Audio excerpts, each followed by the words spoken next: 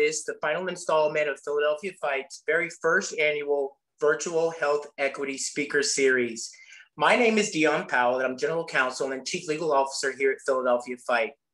We set out earlier this month to lead, uplift, educate, and galvanize our communities to promote better health outcomes with the goal of meeting people where they are. We saw this series of webinars as an opportunity to build awareness about health disparities and to provide communities with the information that they need to take action. Over the past 4 weeks, we've shared a sit down with our very own Dr. Annette Gadabeku, who shared with us her experiences as a clinical leader in the community health space and what her goals are as the new Director of Adult Medicine here at Philadelphia Fight.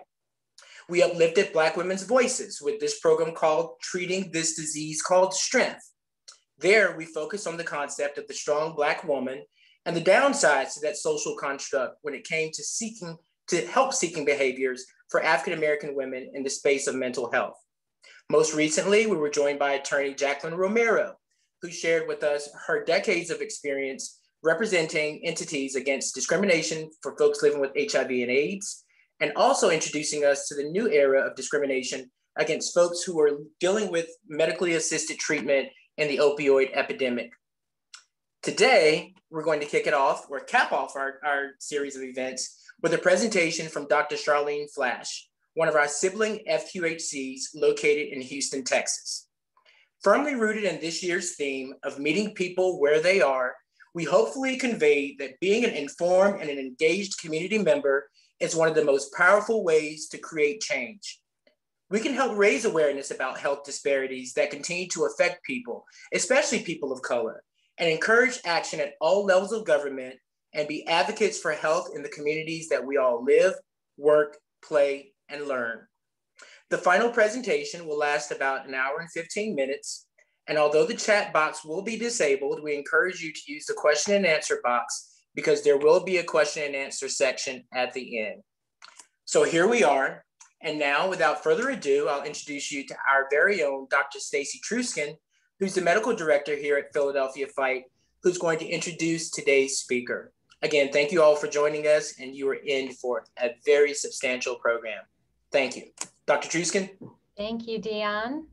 Well, it is a distinct honor and privilege to introduce to you all my dear friend and colleague, Charlene Flash. Dr. Flash is the president and CEO of Avenue 360 Health and Wellness, a 9-site health system in Houston that provides cradle-to-grave care while addressing social determinants of health such as housing instability, food insecurity, and racism.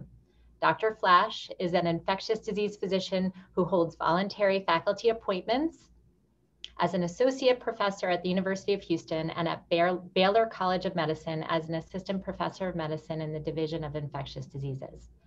She provides primary care to people living with HIV, and her research addresses health disparities, HIV testing, prevention and treatment, and implementation science. Dr. Flash implemented one of the first HIV prevention programs in the United States to provide HIV pre-exposure prophylaxis to high-risk heterosexuals outside of a clinical trial. Dr. Flash is a graduate of Yale University and of Rutgers Robert Wood Johnson Medical School and Rutgers School of Public Health. She completed a medicine pediatric residency at Brown University and an adult infectious disease fellowship at Harvard Beth Israel Deaconess Medical Center. Dr. Flash is married with 3 children, the oldest of which is my goddaughter. And I am going to take a personal moment here because it's not every day I get to introduce my best friend in a venue like this. And I want you all to know that I met Dr. Flash the very first day of medical school, almost 23 years ago. And since then, I have been lucky enough to have a front row seat to witness what an extraordinary physician, educator, leader, researcher, wife, mother, she is.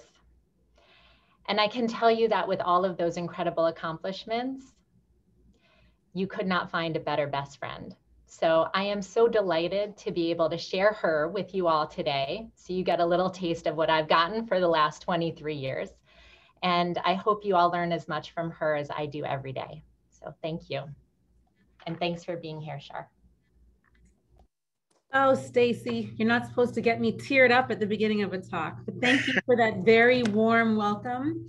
I would like to thank my dear friend, Stacy Truskin, Dr. Truskin, as well as the CEO at Philadelphia Fight, Jane Shull, and her wonderful team, Kyle Shvasta and attorney Dion Powell for leading me through this process, as well as for my marketing communications team for getting my slides prepared and getting me ready for this moment. It is my honor to have been invited to share some of my experience with you and to talk a bit about galvanizing communities for a healthier tomorrow. So with that, let me share my slides.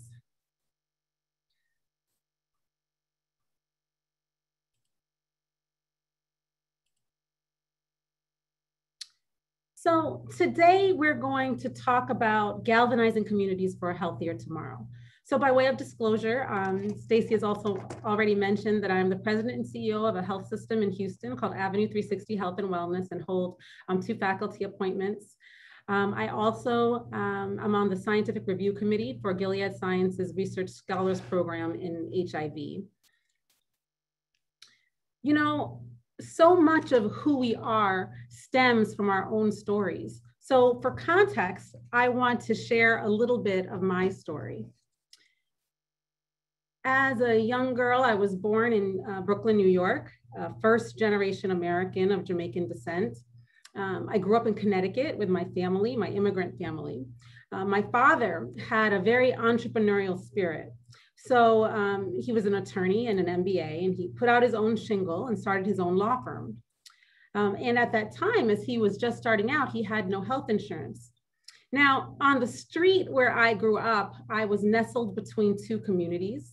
One, a working class community, and one, a very disenfranchised community. And my home was kind of right on the border of those 2 communities. And at the end of the street was our family physician. His office was in a renovated home in New England. The waiting room was overrun with patients. The front desk assistant doubled as a medical assistant, and your access to the doctor really depended on how overwhelmed she felt that day. I can remember one day after hours waiting to be seen, my mom poked me and said, "Would you just vomit in the waiting room so we can get taken back?" And I dutifully obeyed, and we were immediately brought back to see the physician. You know, we would pay him when we could, which was not all of the time. And he kept taking care of me and of my family over the years. He was patient and wise and had healing hands and a healing touch and wise words that I think at some times were as good medicine as the prescriptions that he gave me. Many of his wise words still resonate in my ears even today.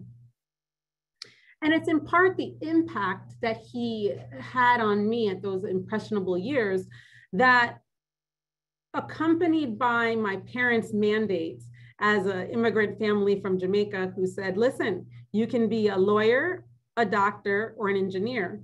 Those are the careers that secure success and financial security in the United States and will garner you respect that will counter society's prejudices. So as I tried to find myself, I was going through my youth and I experienced multiple experiences that were enlightening and disturbing all at once. You know, my family came from a culture where people of color are the dominant culture. The lawyers, the doctors, the political figures are all Black people. And you came to the United States and that was not the same imagery that you were met with day to day. In fact, I can remember a family friend who dared to purchase a home on the north side of town, having a cross burned on her lawn. I can remember my first boyfriend who had been studying with me in the public library and took the bus to his home and was walking to his home. And all of a sudden, 3 police cars come up and they throw him on the ground and draw their guns on him.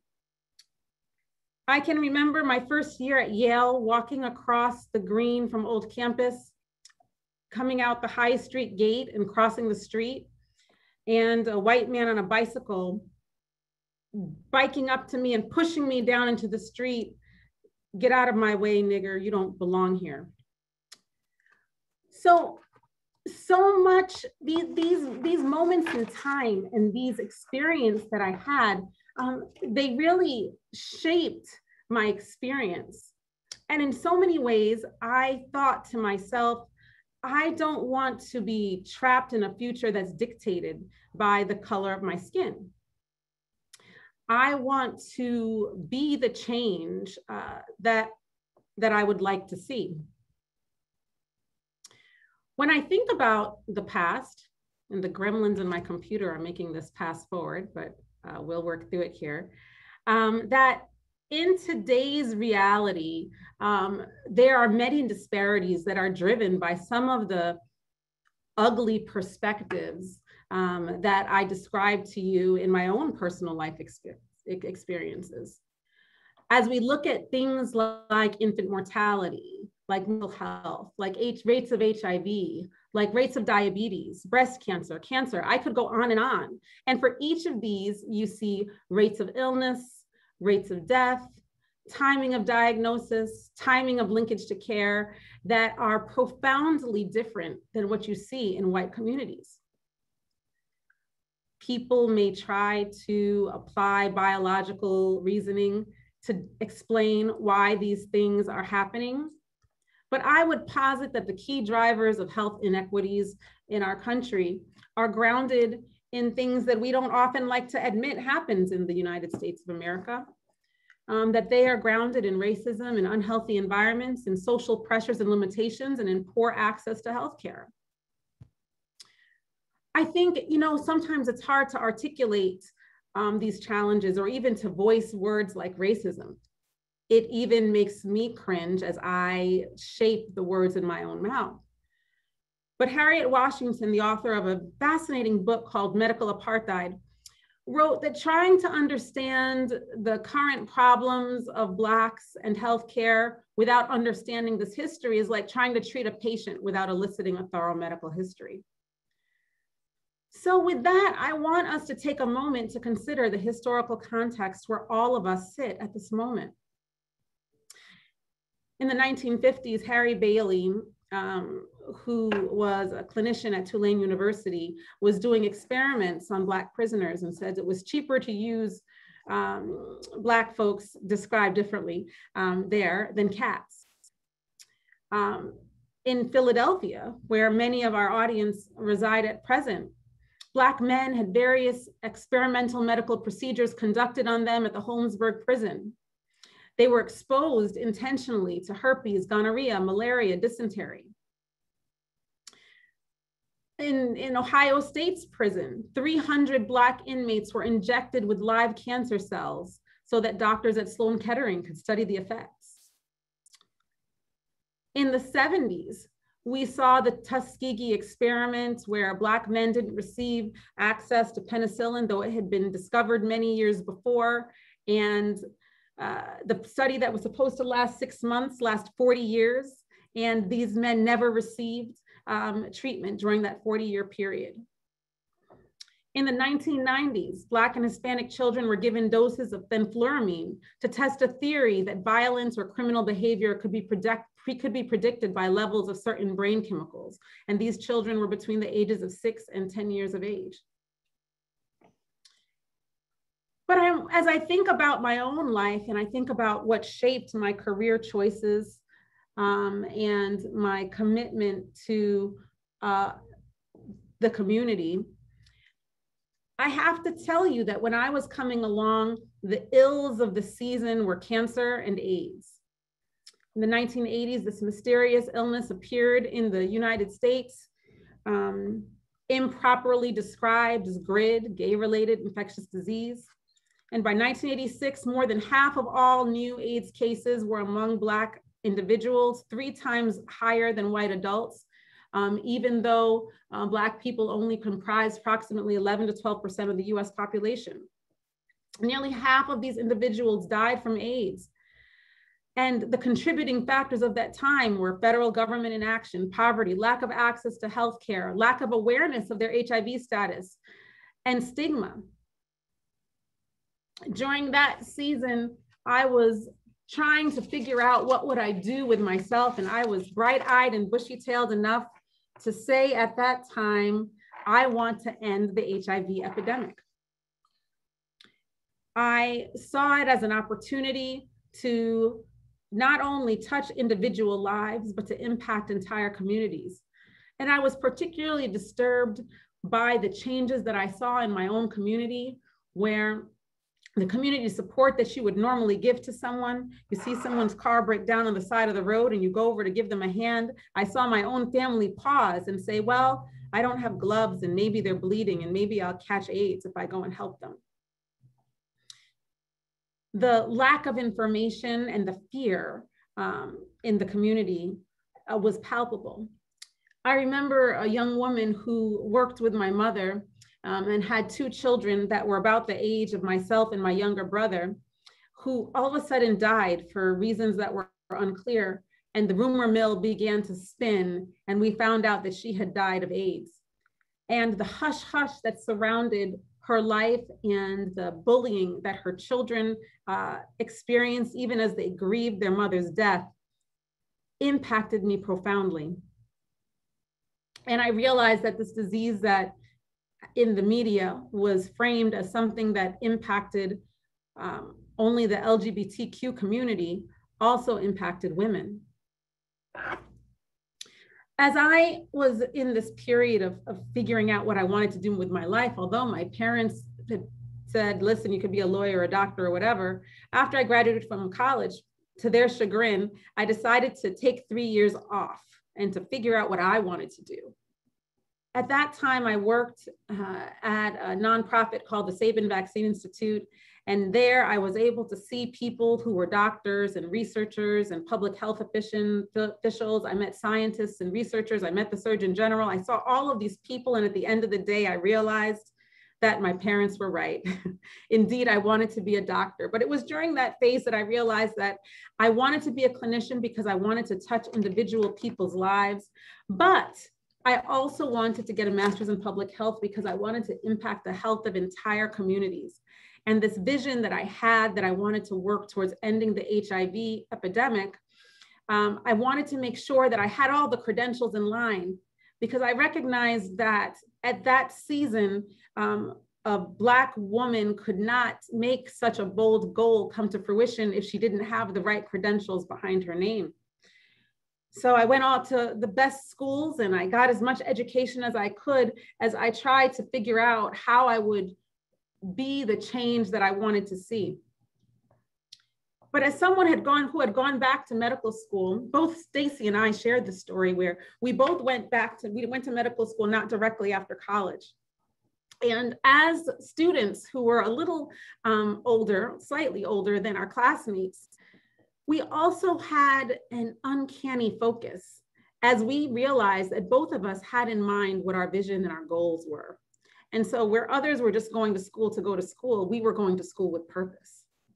And so even as a medical student, I worked at an organization called HIP-HOP, the Homeless and Indigent Population Health Outreach Project. And 2 of my friends completed a needs assessment and realized that these homeless individuals didn't have access to healthcare. So we said, we're going to start a healthcare program.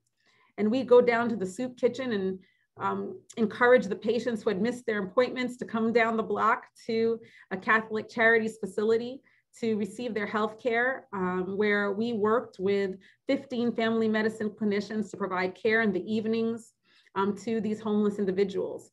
And we, as bright-eyed, bushy-tailed medical students, would accompany them to their specialty appointments. We would help translate the medical mumbo-jumbo into a language they couldn't understand. We would accompany them to their specialist appointments. And as I walked alongside these individuals and heard their stories, I realized that, but for the grace of God, go I, that many of these people had education and had experiences and actually shared some of the same stories in their past that I had in my own biographical history.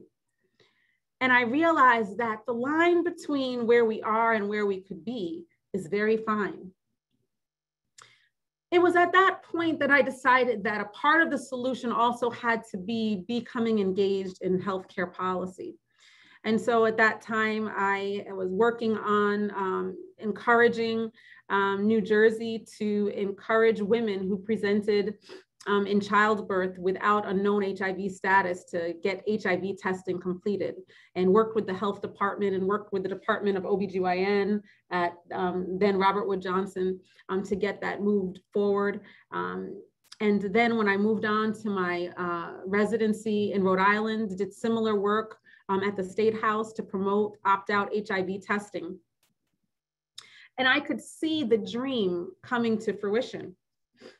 I went on to Boston to complete infectious disease fellowship in adult medicine. And when it came time to figure out what I would do with my career and what step I would take next, I had a couple of offers, and one of them was in Boston at the Fenway Institute, and the other was in Texas at Baylor College of Medicine. And I can remember my colleagues and friends saying, well, of course you're going to take the job at Harvard. I mean, who turns down a job like that? And what I shared with those folks who, if they knew me as well as they thought, they would have answered the question themselves, is that my personal mission is to ensure cutting edge care in marginalized communities. And in Boston, there's an Ivy League trained clinician scholar on every corner. I was drawn to the state with the highest rate of uninsured in the country. I was drawn to the state that has, as you can see here, one of the highest rates of new HIV diagnoses in the country, as the southern region of the United States is truly in crisis in terms of the HIV epidemic.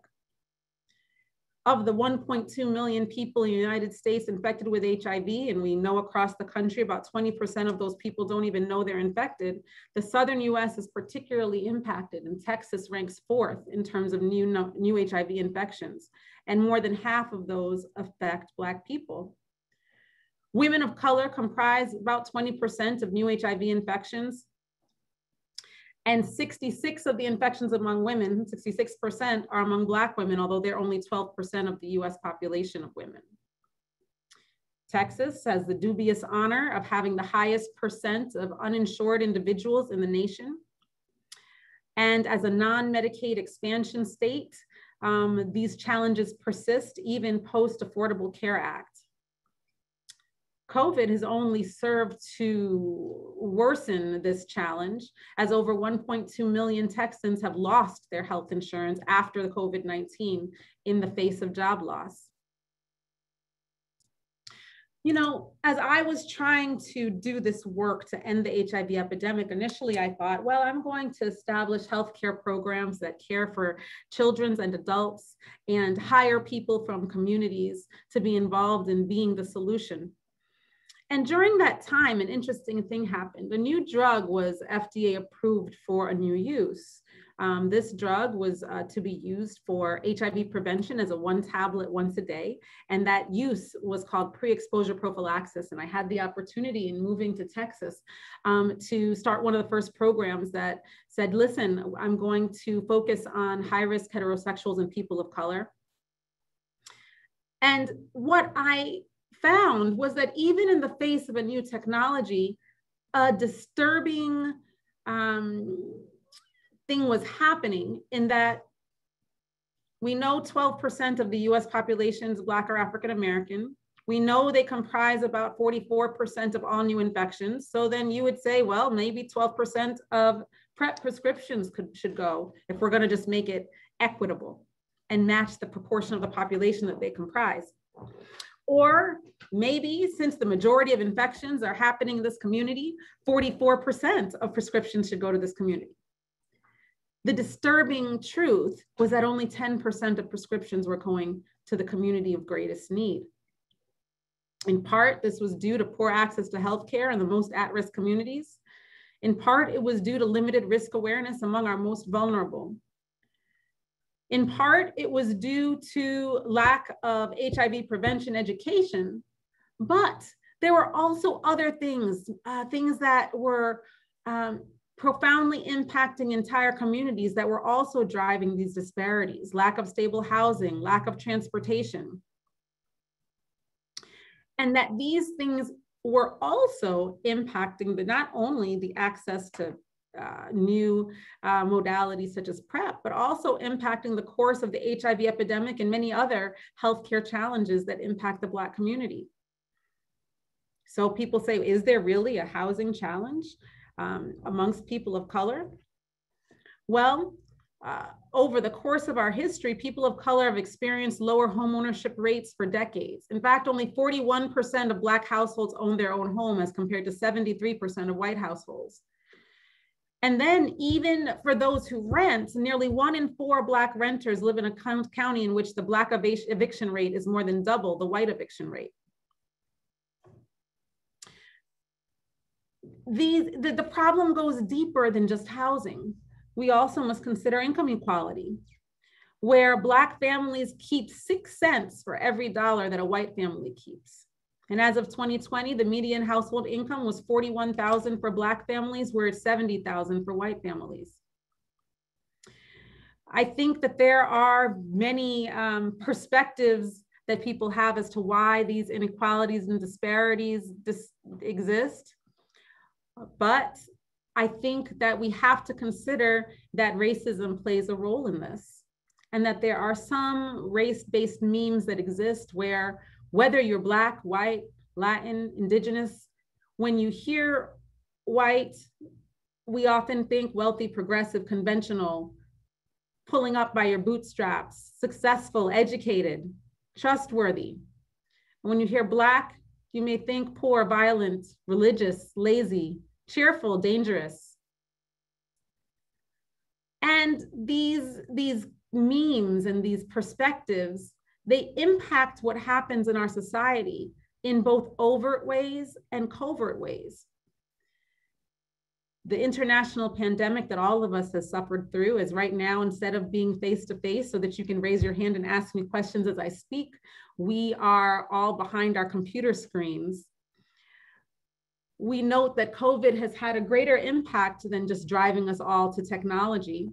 It has also exacerbated the challenges, as the eviction and foreclosure rate of Black and Hispanic individuals increased by 7% as compared to 2% among individuals during this COVID pandemic.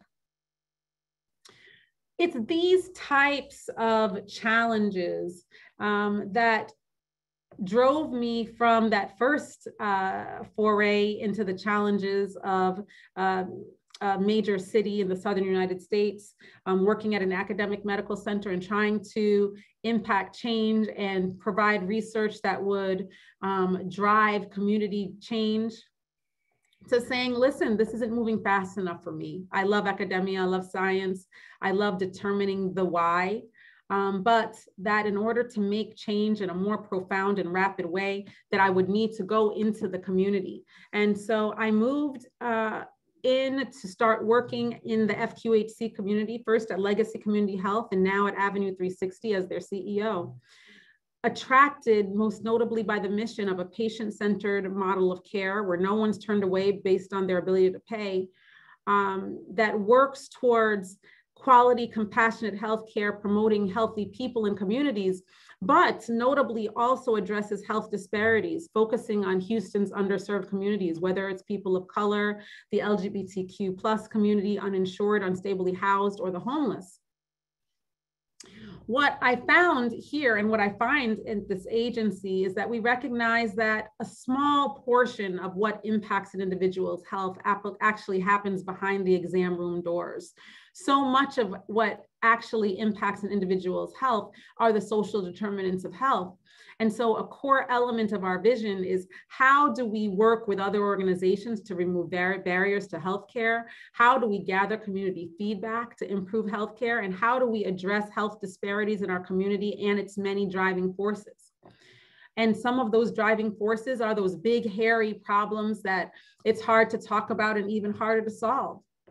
You know, this year, as we look back on George Floyd's death, it highlighted a racist system that Black Americans have endured for decades in virtually all areas of our culture: criminal justice, business, politics, healthcare, finance, housing.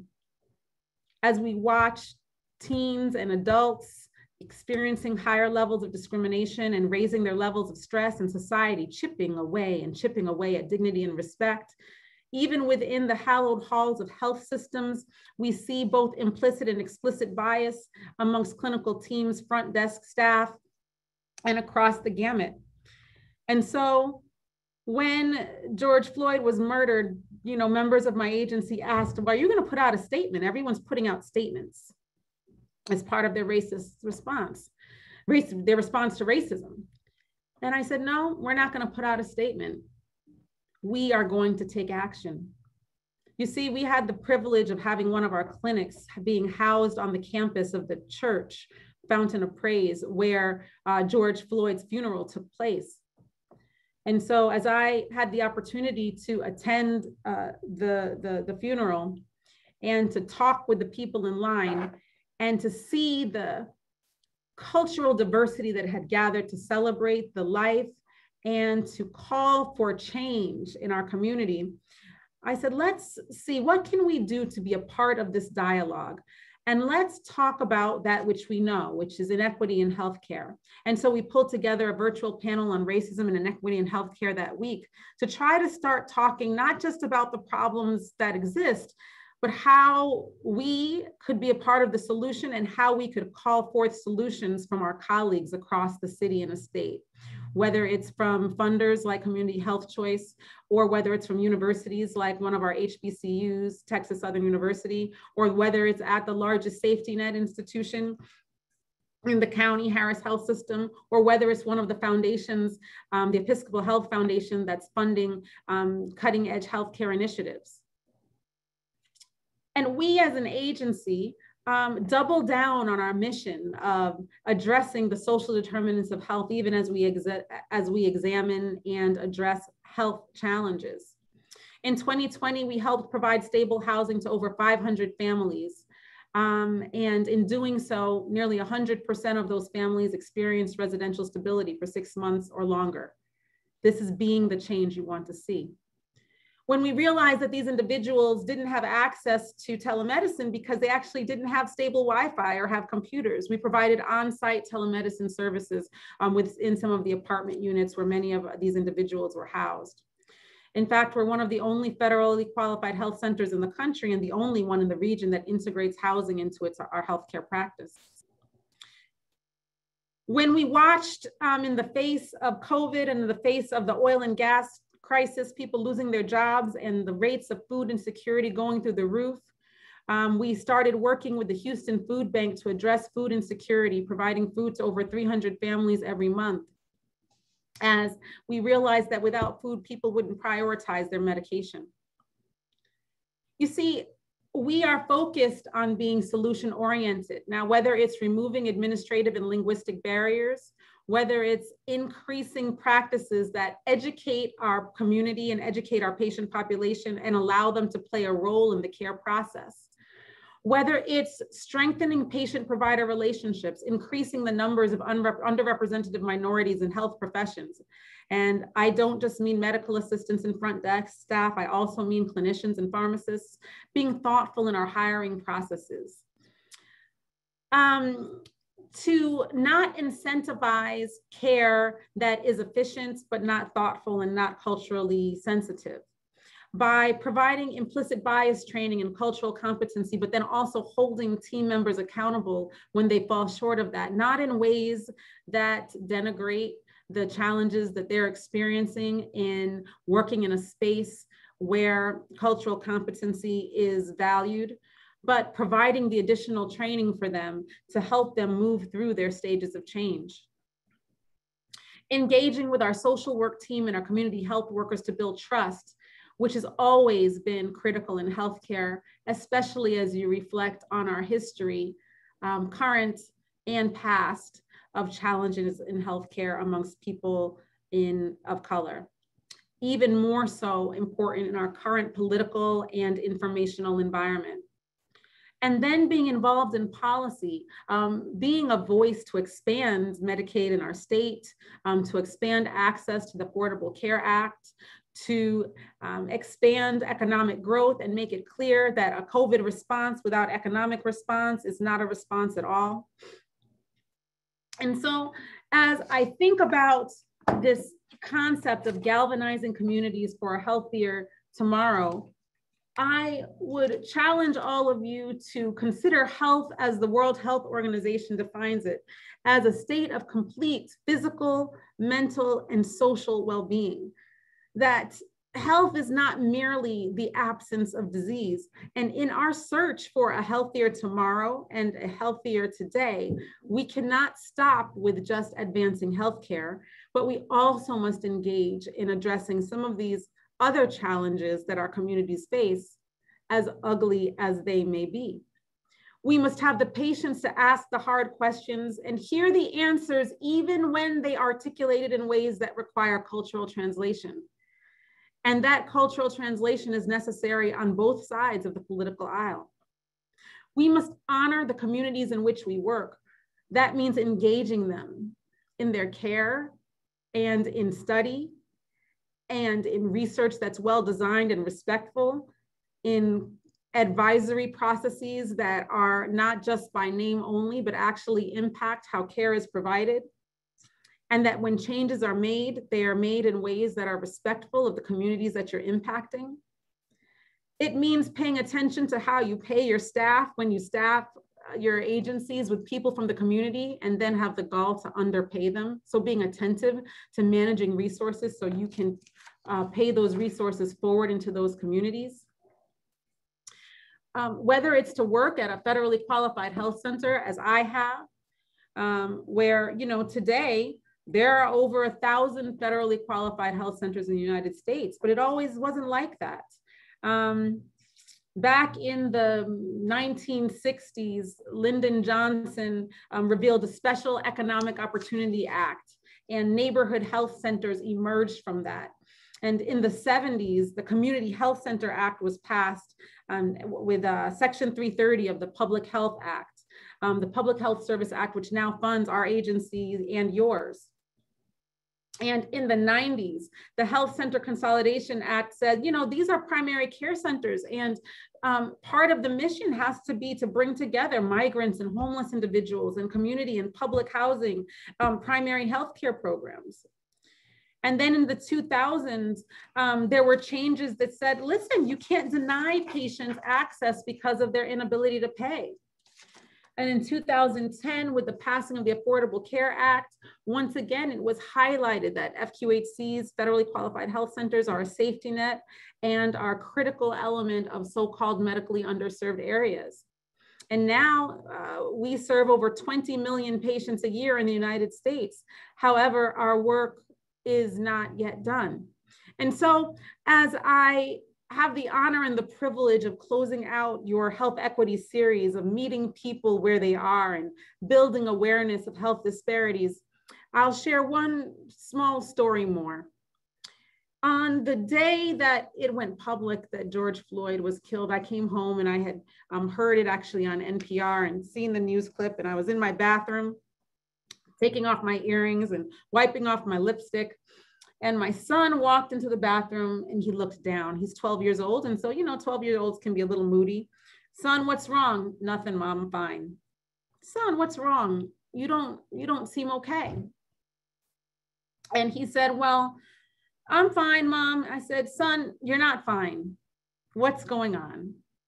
Do you know about this whole George Floyd thing? Is that what's upsetting you?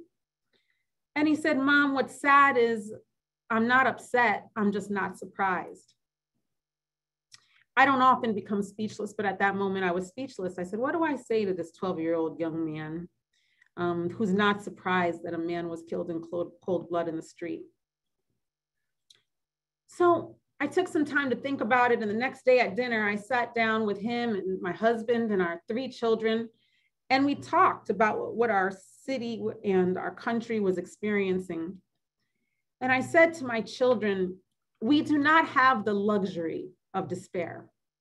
Despair is a luxury.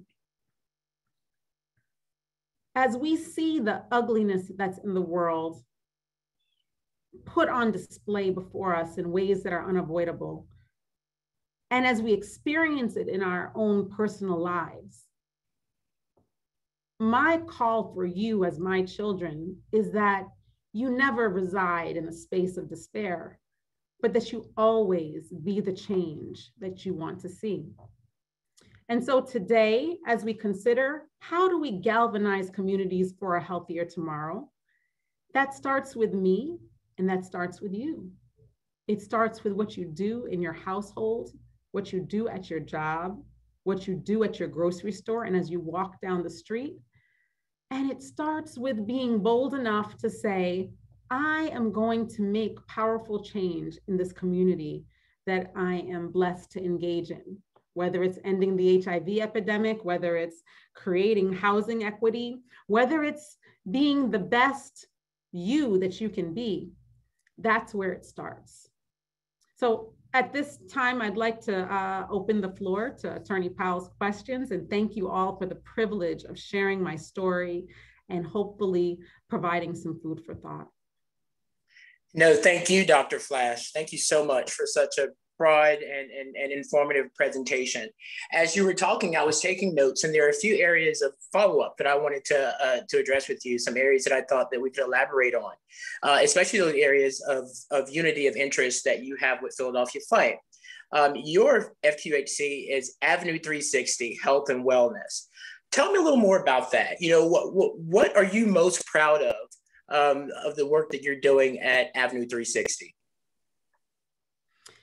Wow, there's a lot to talk about. I love Avenue 360. I think that which I am most proud of is my staff. I have an amazing team of individuals who are fully mission oriented. And I often tell the leaders in my agency that it's important to evaluate people based on their talent and their competency and their capacity. But there are certain core characteristics that you cannot teach. And so as you hire, I want you to look for people that are on mission, people that care, that are hardworking and are driven. Those are the things that you cannot teach. And if you develop a team with those core principles, then you will develop an agency that's great.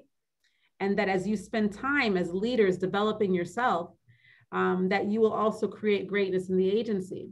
And I share with them that I spend as much time studying how to become a better leader as I do on any of the activities that the agency does, because the activities start with the people. You know, I'm proud of our AIDS hospice, one of the first hospices in the state. I'm proud of our housing program that houses over 500 families. I am proud of our adult day activities program. It's a small program, but it addresses loneliness and social isolation for individuals who have HIV and other comorbidities and provides food and transportation for them. I'm proud of the work that each clinician and medical assistant does as they compassionately care for individuals who otherwise might not be able to access care. I'm proud of our pharmacists who, during the freeze a couple of weeks ago, actually home delivered medication to people's homes to make sure that they did not miss out on their medication when the entire city was shut down for a week.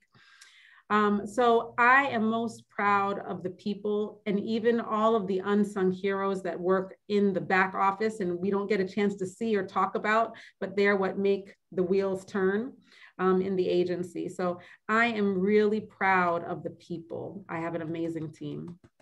Along those lines, there was a slide and one of the bullets was increase underrepresented minorities in health professions. And, you know, we all know that there's a dearth of people of color and a dearth of underrepresented folks in community health. As a first generation Black student myself, you know, my argument is always that, hey, for most of us or for a lot of us, we need to do well before we can do good. You know, when you're first generation, and there are different priorities that are set based upon, you know, your background and who you are. What would you say to an African-American or any student from an underrepresented background who wants to go into community health, which probably isn't the area that's going to pay you the most, but obviously an area that you may feel fulfilled in? You know, but what advice would you give to a person of color or someone from an underrepresented population who wants to go into community health? So that's a very rich question. There are a couple of things there. For myself, for my family, and for my team, I believe in fostering a culture of learning.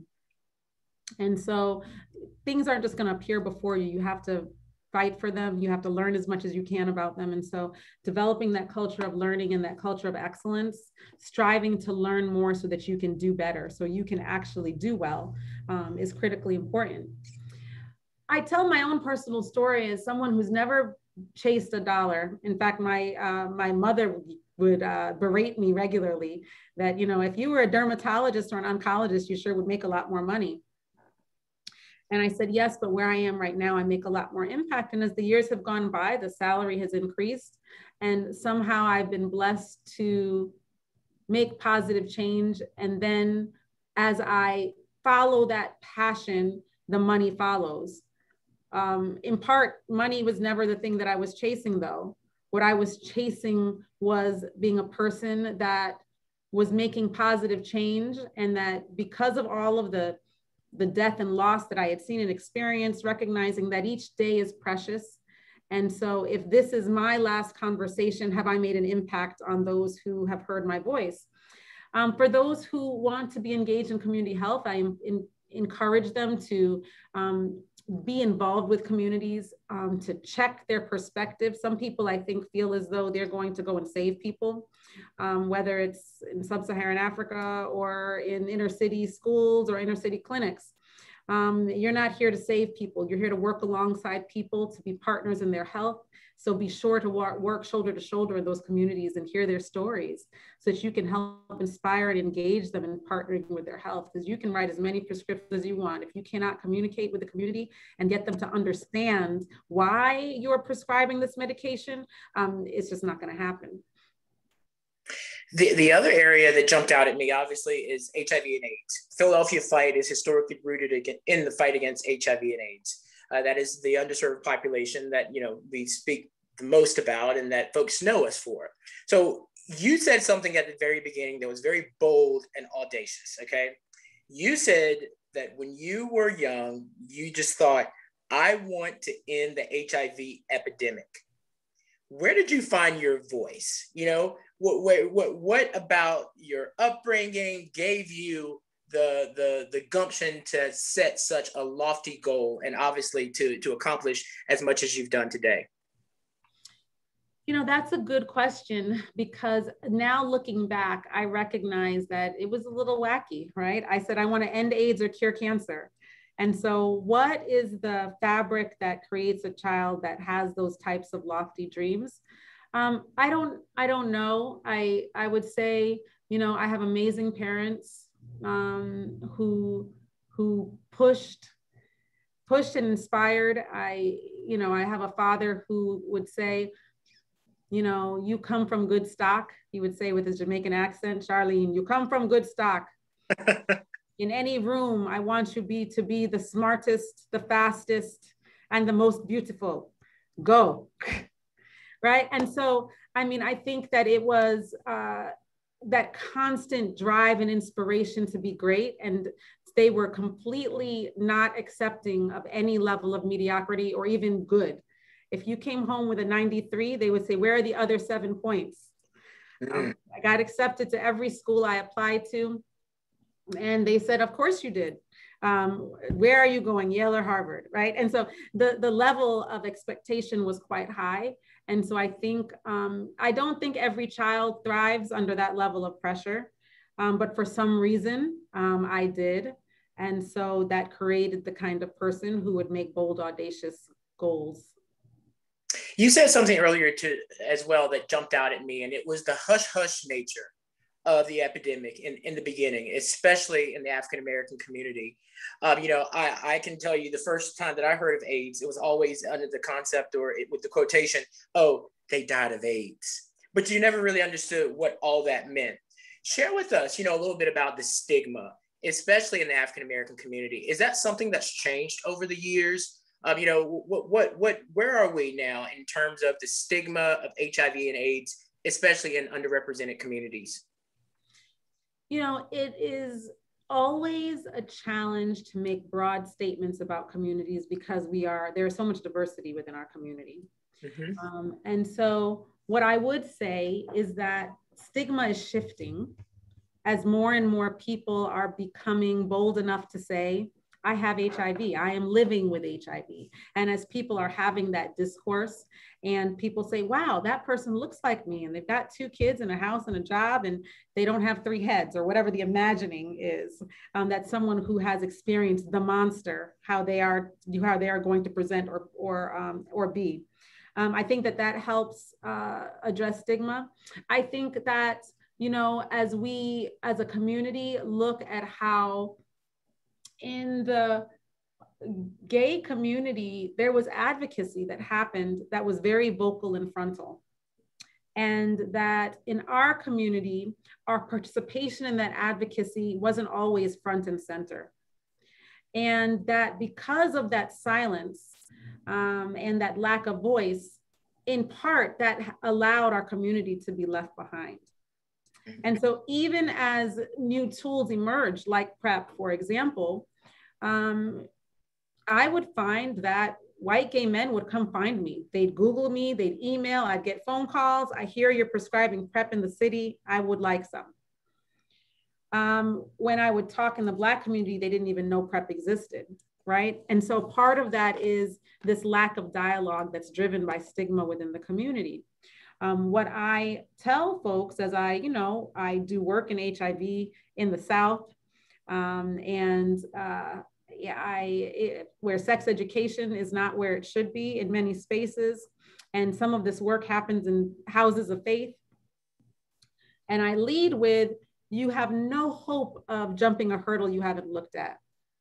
So until we're able to have the conversations and talk about what is HIV, how is it transmitted, and who are these people, that is how we are going to work towards destigmatizing this disease.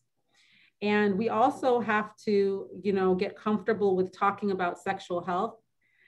It's interesting, as someone that's from the Caribbean, my family's from the Caribbean, I noticed that in the Caribbean, conversations about sexuality do not seem to be as repressed as they are in the United States. And so this lack of sex positivity actually is just driving the epidemic. That, if any of us really reflect and sit back and think thoughtfully, if we have an absent or unhealthy sex life, we don't feel fully healthy. And so recognizing that sexuality is a part of health, and that a part of being able to have healthy sexuality is to recognize whether what I'm at risk for or not, whether that's pregnancy when I'm not ready for it, or an STD when I'm not ready for it, or HIV, or whatever it is. And so to really have those real conversations, and that people can have those conversations regardless of how they self-identify. And that, sometimes we focus on limiting the conversation to people that we, oh, well, he's gay, so I'm going to go talk with him about HIV. No, we got to talk about HIV to everybody. I talk about HIV to grandmothers and to children, to white people, to Black people, to Latin people, to Asian people, because in order to demystify this disease and in order to undermine stigma, we have to be able to have these conversations. When Viagra came out, everybody knew about the purple pill. Your 90-year-old grandmother knew about the purple pill, and your teenager knew about the purple pill, right? And so that's the kind of the dialogue that we should be having about things like access to treatment, access to prevention, condoms. We need to bring the dialogue so that everybody kind of knows, and that you can actually talk about it, joke about it, have true discourse about it. That's how you problem solve and destigmatize entities. It's part of why I said in this talk, I probably used the word racism 10 times. Because if we cannot articulate the challenges that we're trying to face, we have no chance of solving them. Thank you. You hit on two very important points. The first of which is that, as a people, we're not monolithic, right? And that there are different levels of competencies, even among the African-American community. So I couched the question in that way because I knew that you would highlight that point. The other thing that I want to do is to take a step back, because you mentioned PrEP. The title of this presentation or this speaker series is Meeting People Where They Are. There might be folks in the audience who've never heard of PrEP, don't know what pre-exposure prophylaxis is. So tell it to me like a fifth grader. If I'd never heard of PrEP, what exactly is that? What is it used for? And what does it mean for the HIV and AIDS epidemic? Great. So fifth grader, there's this disease, it's called HIV. And you can get it if you have sex with another person without being thoughtful and protecting yourself. And some of the ways that people protect themselves are by making a barrier or protection between me and you. but when you're having sex. But now we have a medication that creates a medical barrier between one person and another. And that medication is a 1 tablet once a day that people can take to build that barrier of protection, to protect them from becoming infected with HIV. It allows, well, you know, if he were a 7th grader, I'd go on to talk about how it also allows people to have decreased stress and anxiety when they engage in sexual activity in the context of a community where there are high rates of HIV. Yeah. You also mentioned, you know, that especially gay white men would reach out to you and they would actively solicit, you know, you for PrEP and to ask questions about it. When you have these conversations, you know, you focus on women of color, you know, is that conversation different? What are some of the barriers that are presented? And I'm asking you specifically about women of color because I understand that is, you know, a population that you are very attuned to. Is that discussion different? And if so, you know, how? The basics of the conversation are the same. I think the difference is I'm having the conversation. You know, some of my research on the implementation of PrEP in primary care settings involved focus groups and individual interviews with clinicians who, many of these clinicians said things like, you know, I feel as though if I introduce a topic like PrEP to a woman of color, that she's going to believe that I'm saying something about her relationship or about I'm calling her a loose woman, or that I'm casting aspersions if I ask her questions of that nature, as opposed to coming from the perspective that I'm just informing someone about the realities of what's out there in the community where they reside. And one of the things that I talk with folks about is when I talk to women, first off, when you talk to women about PrEP, often they say, how come I've never heard of this before and why hasn't someone told me? And they get mad, right? Because they are not informed. That's usually the first response that happens. The second response is for people who don't understand the rates of HIV in their community and they want to understand what that's all about, because they recognize that people in the Black community aren't necessarily having more condomless sex than other people. And so they don't understand why their rates are higher. And so I often will tell them a story. I say, suppose we're sitting in a room, there are 2 tables of people. We're going to call them orange and green people, because when I say black and white, it makes y'all nervous. So the orange people and the green people, there are 10 people at a table. I'm going to give one of them HIV at each table. At table number 1, the person gets a flu-like illness and they tell their boss, hey, I'm gonna take the rest of the day off. I need to go see my doc. I don't feel well. They go to their doctor, they get their rapid HIV test. In 15 minutes, they know that they're HIV positive. They go downstairs to the pharmacy, they take out their insurance card and they get their prescription for antiretrovirals. They get in their car and they drive back to their home, where they tell their sexual partner, God, goodness gracious, I've just been diagnosed with HIV. I'm on medication, but you should get tested. This is where you can go. That person gets tested. Thankfully, they are not positive. And so the chain stops there. That person gets on PrEP. No one else on the table gets infected with HIV. That's the orange table. At the green table, individual gets up with the same flu-like illness. They're at a job where they can't just go over to their boss and say, I'm going to take the rest of the day off. They're an hourly worker. If they don't work, they don't get paid. So they keep working. The symptoms subside, as it does with HIV. And couple months to years later, they're getting the dwindles. So their wife is like, what's wrong with you? Why are you always tired? Why is our sex life different? You just feel like you're never in the mood anymore. Their partner gets mad, starts having sex with other people, goes for comfort to the neighbor. It's like, I just don't know what's going on over the last 3 to 4 years. I think he doesn't love me anymore. He always says he's tired, he's losing weight, and I'm not sure what's going on. Well, eventually they get a divorce. The index patient seeks solace with someone else. So now we have 4 people at that table who are infected with HIV. They weren't particularly promiscuous. It wasn't anything about who they were. I only gave HIV to 1 person at the table and the ease of transmission was no different. but this man could not leave his job because he was an hourly worker. He did not have access to testing so that he could identify what was going on. That woman, when she complained to her clinician that something was happening, and when she got her first STD from the, stepping out on her partner, the doctor never tested her for HIV because he said she's going to get upset if I even talk to her about HIV because she's going to think I'm calling her a loose woman. So all of a sudden, 40% of that table has HIV, and only 10% of the other table has HIV. When you talk about it in that context, you realize that it wasn't anything biological. It was the job, it was the car, it was the insurance, it was the conversation and the stigma. And that's what's happening in communities of color in the United States. Why HIV is burgeoning in certain communities and is well controlled in others, though we can have debates about the differences in sexual activity and risk in educational levels and things of that nature. And that's why a part of the conversation is talking about rates of HIV, talking about sexual health, talking about, are you sure your partner has no other partners?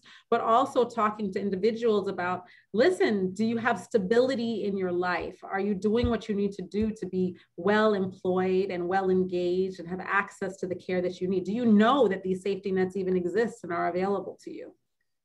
All of that has to be part of the communication, which is why it can't just be me as the clinician, right? It's why my team is so important. My medical assistant, my social worker, my front desk person, my eligibility person, each individual on the chain is critically important to the success of that individual patient and by definition, that community that you're serving. We have some questions here to pivot a bit to the issue of homelessness and your housing unstable population. There's a comment here that said, providing stable housing is so amazing. Housing is healthcare. Can you share more in the last few minutes here about how you manage your housing healthcare? Is it for patients only? And then they say mega kudos.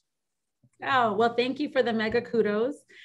So we actually, it's under the same umbrella of our organization, but it's a separate program where individuals who are unstably housed in the city of Houston all go through a coordinated access program. So you'll go and you say, hey, I'm unstably housed, and they'll assign you to agencies. So we might not necessarily get assigned someone who actually is our patient in one of our clinics, but even so, we may be the agency that's providing access to housing for them and then providing ongoing case management to help the individual have stability in that housing. Because just as in healthcare, just putting somebody into a house without giving them the tools they need to be successful in staying stably housed is a useless exercise. And so I think one of the things that's really laudable about my team is that they really accent on the support element of supportive housing.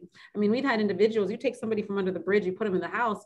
One gentleman slept on the floor for several days because he hadn't really slept on a bed in years. Another individual, she was like, I feel like I should be cleaning my house, but I don't know what I'm supposed to do. And the case manager went over and gave her an education on how you actually clean your house. So the support elements of that are an important part and speak to the hard work of a team that goes above and beyond to not just find a place where the person can lay their head, but also help that person, support them through the process of being housed. Someone here had asked a very good question just to go back to PrEP. They wanted to know whether or not you would recommend any prescription of PrEP as opposed to another. I would respond to that person on your behalf to say that I'm sure that each person is different and that you probably want to talk to your provider about what your options are and what might be best for you. We have providers here at Philadelphia Fight that obviously can help answer that question. And I'm sure Dr. Flash would also make herself available if you had any questions for follow-up at the end. But that probably would depend upon your own unique circumstances. Our CEO here asked a question to pivot again a bit to COVID and vaccine hesitancy. She writes, one of the problems in addressing so-called vaccine hesitancy in low-income communities, especially among African Americans and other people of color, is that their lived experience is precisely what the government has lied to them about, and they've exploited them over and over about health issues. The research you described, Agent Orange among Vietnam vets. There was some scandal about inoculations during the Iraq War. We in Philadelphia have a very serious history of experimentation in the local jails and so on. So that they not so much they don't have a lot of reason to believe in the government now. How would you address this? How do we address this in the context of COVID vaccine? So a loaded question, but I think that to boil it down, the question is about vaccination hesitancy. How do we address hesitancy in light of the historical racism that you mentioned earlier on in your presentation? Excellent question. You know, I think that some of the slow uptake of vaccination in the community of color, some of it has historical context, much of it does not.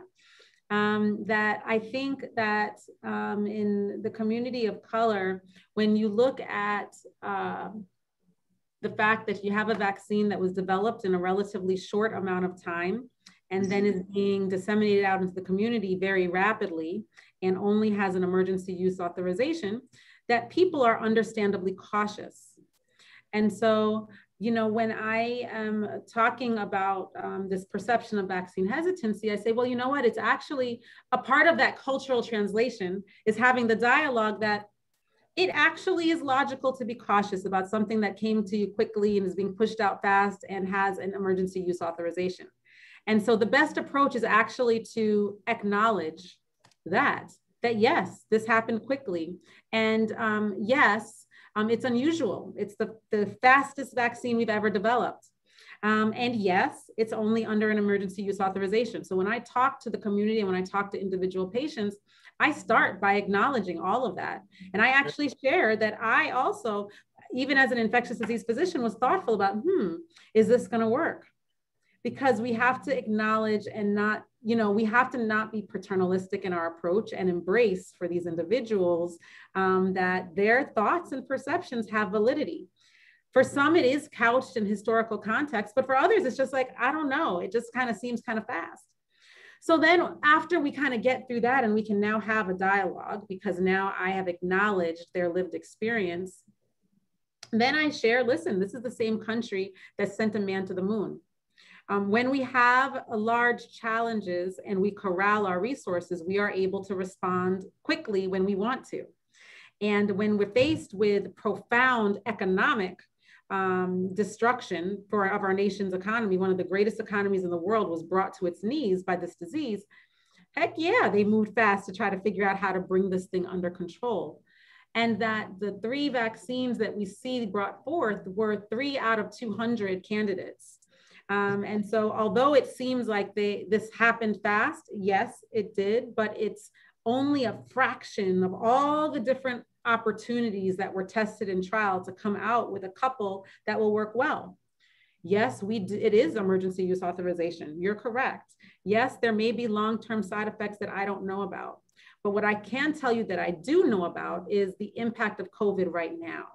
And so we have to have that dialogue of the risk-benefit ratio.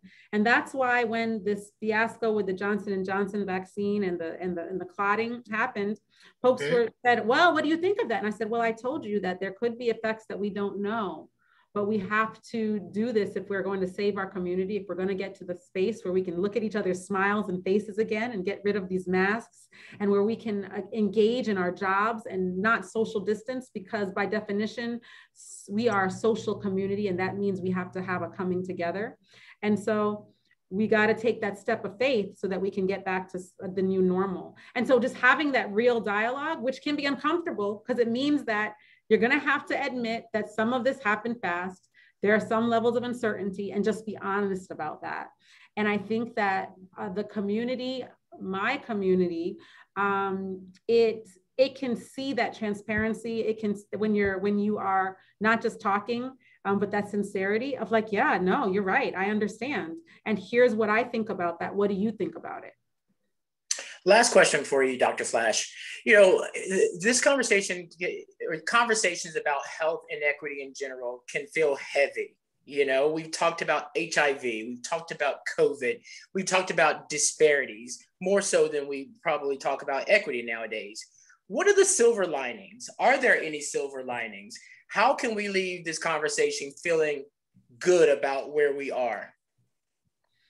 You know, or better about where we are. Yeah. So you know what's interesting, and maybe I'm just different. I as a girl, I ran track, right? And so this example of the looking at the hurdle before you jump it.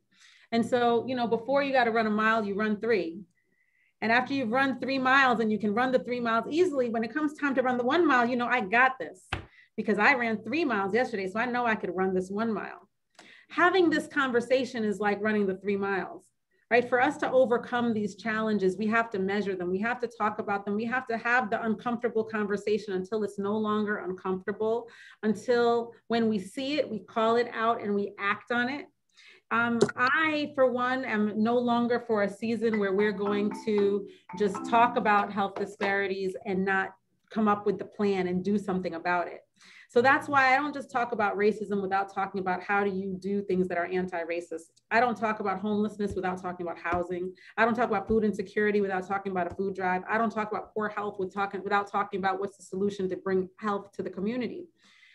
Stopping at the problem and not imagining what the potential solution can be it's the space where we get trapped in that small-mindedness, right? It's what my child tried to do when he said, well, I'm not surprised. It was the challenge that I gave him that, dude, the world is hard. Life is hard. Struggle is what makes you grow. It makes you tough. Now go out there and fight and figure out the struggle and figure out how you are going to make a change. Don't let life happen to you.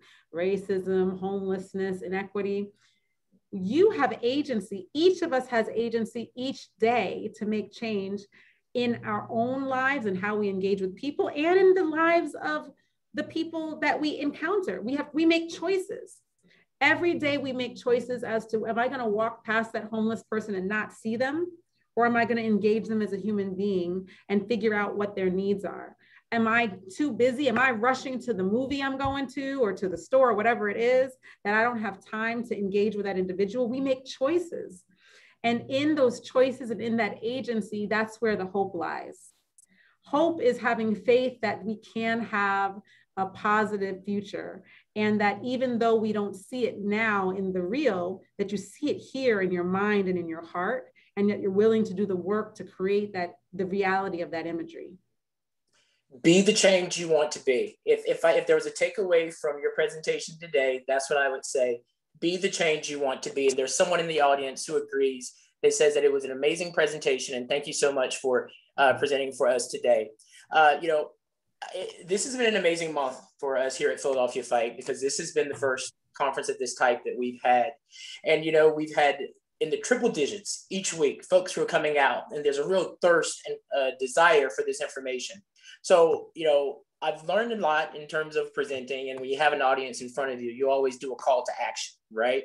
You don't bring people into the room and talk at them. You leave them with a call to action. You say, based upon what I've learned, what I've gathered from these talks, this is what we want you to do. I would encourage you to educate yourselves. Educate yourselves about your communities and ways that you can be involved.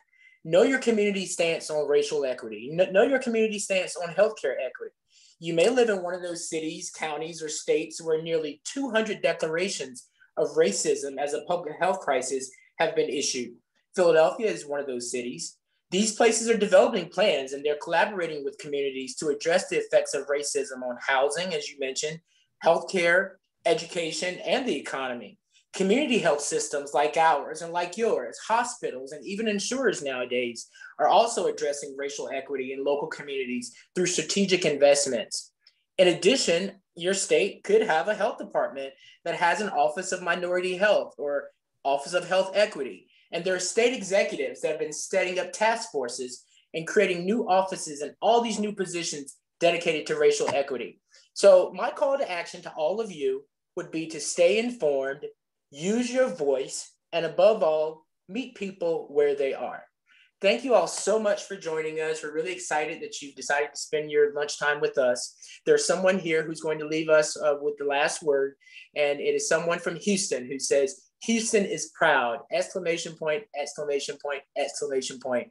Thank you, Dr. Flash. I echo those sentiments. Thank you so much for joining us. We really appreciate it, and we're looking forward to developing more relationships like this with your organization, which I've deemed our sibling FQHC. So yeah, thank you. Thank you so much, Dr. Flash. And thanks to all of you for joining us. And we will see you here again next year for the Meeting People Where You Are Health Equity Conference. Thanks a lot.